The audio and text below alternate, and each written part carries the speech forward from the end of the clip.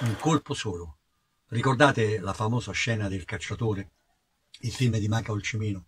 Un colpo solo, un solo colpo di pistola, il tamburo gira e c'è un solo proiettile, dove può arrivare, dove può colpire all'improvviso. Basta premere il grilletto e la testa può saltare in aria, oppure se non salta la testa, salta la psiche.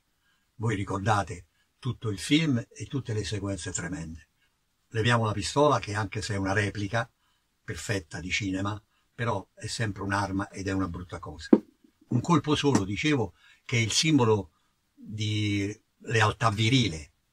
È il simbolo di lealtà virile finché c'è la pace, finché si va a caccia, finché si dà addirittura, come il nostro protagonista Robert De Niro, dà alla preda la possibilità, si spara un solo colpo, se lo prendi bene, altrimenti l'animale è salvo, perché tu non puoi far vedere la tua forza, non puoi prevaricare la natura.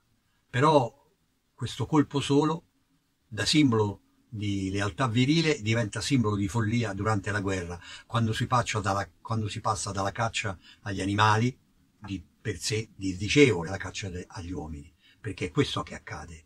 E è la fine dell'innocenza dell'America in questo film. Viene raccontato proprio questo, viene raccontato questo terribile momento in cui dalla provincia americana 3 ragazzi sono sbattuti nella guerra del Vietnam. Ma perché è stata usata la pistola dalla roulette russa? Si chiama così. Questo girare il tamburo con un solo colpo e si spara, si prende o non si prende. La roulette russa, questa cosa, la prima traccia di questa cosa la troviamo in un racconto del 1840. È un racconto che fa parte della raccolta di Un uomo del nostro tempo, di Mikhail Lermontov, un grande poeta russo e un grande scrittore. Il suo racconto si chiama Il fatalista ed è la prima volta che viene accennata la roulette russa, anche perché la pistola a tamburo, revolver, cioè dal latino ritornare, perché i proiettili ritornano, è stata inventata da Samuel Colt nel 1835. Il primo modello si chiamava Patterson ed era proprio Colt aveva inventato proprio il tamburo. Prima c'era una pistola chiamata Pepper Box che era fatta con delle canne rotanti. Invece questo ragazzo, perché era giovanissimo quando ha inventato la pistola a tamburo, ha avuto l'idea del tamburo rotante. Ci ha messo i colpi dentro ed era la pistola. Quindi prima del 1835 non poteva esistere. E Lermontov racconta di questo tenente Vulchik, un tenente dei dragoni dello zar di origine serba, che decide di sfidare il destino e lo stesso protagonista del racconto, giocando appunto con questa pistola. Getta in aria una carta e quando questa carta tocca terra lui prende la pistola, fa ruotare il tamburo e tira un colpo. E fortunatamente non accade nulla, il colpo va a vuoto e quindi da questo momento in poi è nata questa moda, diciamo così, questo terribile gioco, perché si diffonde fra gli ufficiali delle guarnigioni, diventa una sfida di coraggio, una stupida sfida di coraggio, diventa anche un modo per alleviare la noia di queste lunghe ore nelle guarnigioni lontane, diventa anche un'impresa, un fregio, qualcosa che supera il duello, anche perché ancora all'epoca dei duelli e lo scrittore del racconto, proprio Lermontov, morirà un anno dopo aver scritto questo racconto, proprio in un duello con un suo ex compagno per una lite improvvisa. Viene schiaffeggiato, lui lo sfida a duello e cade sotto i colpi appunto di un colpo di pistola. Ora, la cosa interessante è che Cimino con le pistole probabilmente aveva qualcosa. Non solo il film parla di profughi russi o figli di profughi russi, quindi è ambientato nella Pennsylvania e ci sono questi russi, quindi c'è questo clima. Ma non solo questo, ma c'è anche il fatto che, cosa incredibile, Cimino, che nasce come scrittore e attore, ha studiato all'Actor Studio addirittura, ed è stato amico di molti importanti attori che poi ritroveremo nei suoi film, e diventa successivamente sceneggiatore, e i primi 2 film che scrive sono 2 film che parlano di pistola. Una Magno per l'ispettore Callaghan come sceneggiatore, interpretato da Clint Eastwood, e addirittura una calibro 20 per lo specialista, di nuovo con Clint Eastwood, e lui fa la sua prima regia.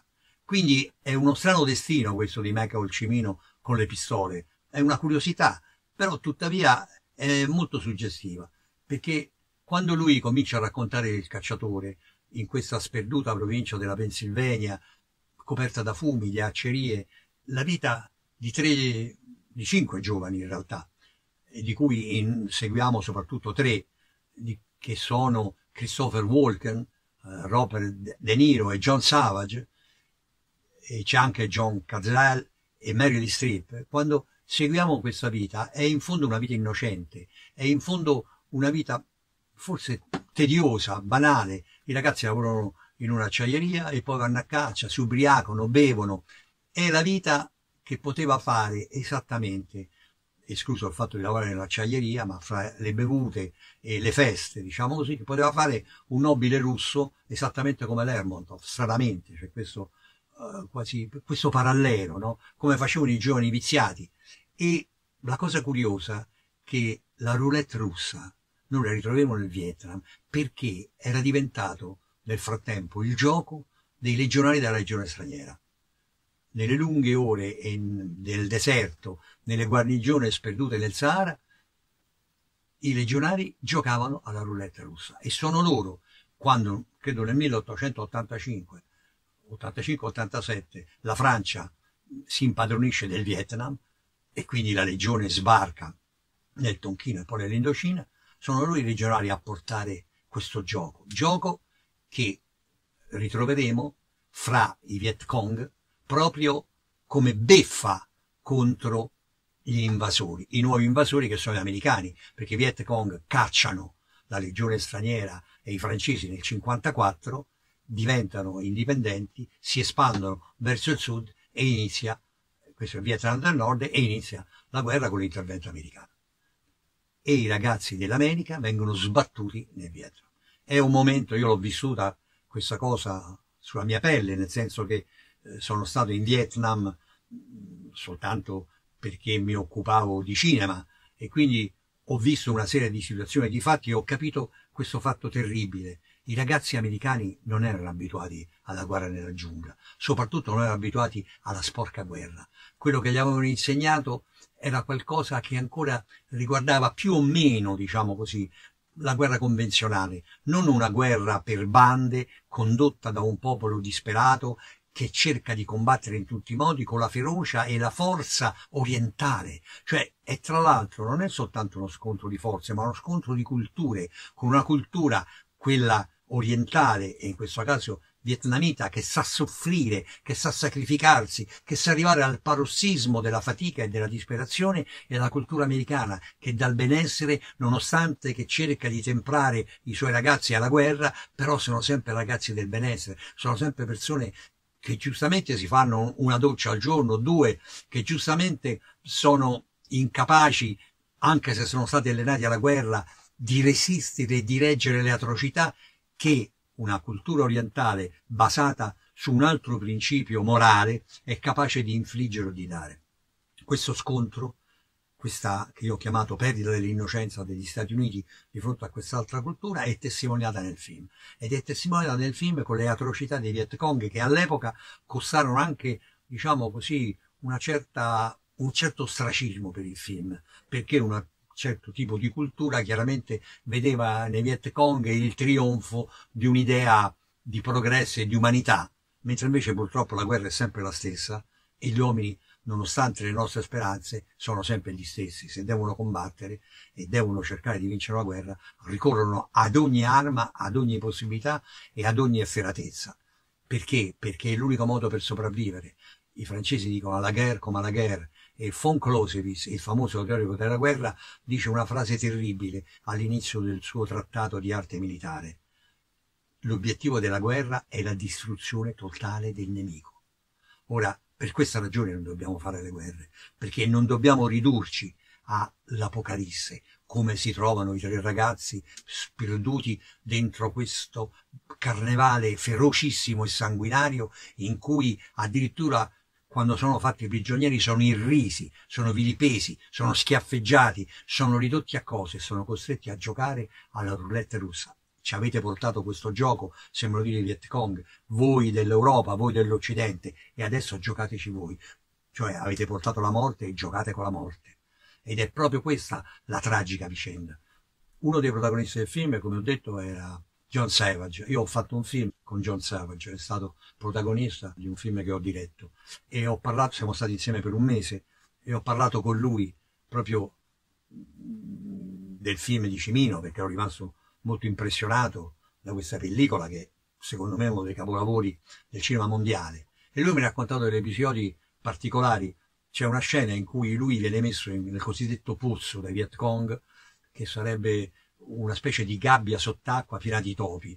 E John mi ha detto che quando urlava ho paura dei topi nel film, lui aveva paura davvero, perché il film era stato girato in Thailandia e c'era stata un'inondazione mentre giravano il film e loro si erano salvati mettendosi tutti sui tavoli, perché l'acqua che aveva invaso questo ambiente era piena di grandi topi e che avevano terrorizzato tutti. E quindi John Savage, quando era andato nel fiume, aveva il terrore di ritrovare questi topi. E lui ha detto anche un'altra cosa importante, che John Cazale stava molto male, infatti è morto alla fine del film, e l'assicurazione non copriva il suo ruolo, cioè chiedeva una somma esorbitante per assicurarlo durante le riprese del film, come si fa con ogni attore.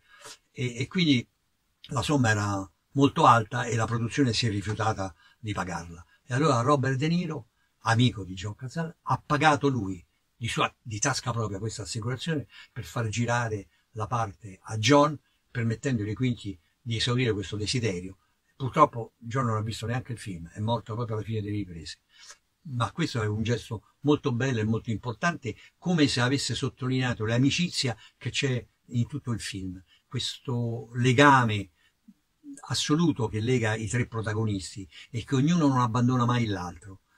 Mi hanno fatto venire in mente una cosa molto particolare. C'è una frase di Vittorio Alfieri che chiunque ha fatto la scuola in Italia ha letto, è questo Conte che in realtà poi è un letterato che combatte, è un grande commediografo che combatte contro la tirannia, addirittura pensate rinunciò al titolo perché non voleva dipendere da un re e si dichiarò apolide, pur cittadino del mondo, piuttosto che essere un aristocratico qualunque. Bene, Vittorio Alfieri scrisse una frase che si attaglia perfettamente a Robert De Niro nel film.